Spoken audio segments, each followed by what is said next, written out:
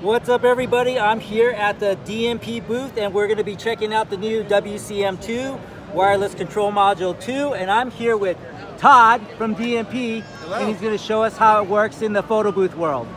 Okay, well, we set up a photo booth app here. Simply take a picture like a normal photo booth. Okay, take our picture, 2, 1. Awesome. So it captures the image, and now what we have set up is the iPad is connected wirelessly to the WCM2, and it takes about less than 20 seconds to transmit the image to the WCM2, and then it'll start to print.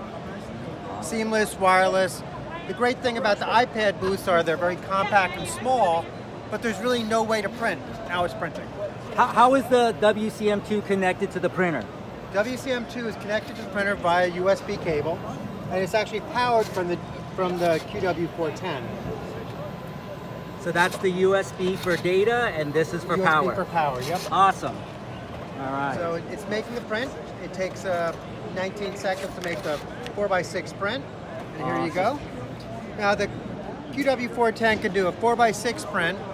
It can also, we have, for photo booths, we have perforated media available. So it comes out, it's perforated, and you just snap it apart. And if you want to do enlargements, we have 4.5x8 media available, which is, you know, significantly larger than a 4x6 print. So it gives you enlargement capability, which is great for group shots and whatnot. The printer itself is just like any die-set printer. What model is this?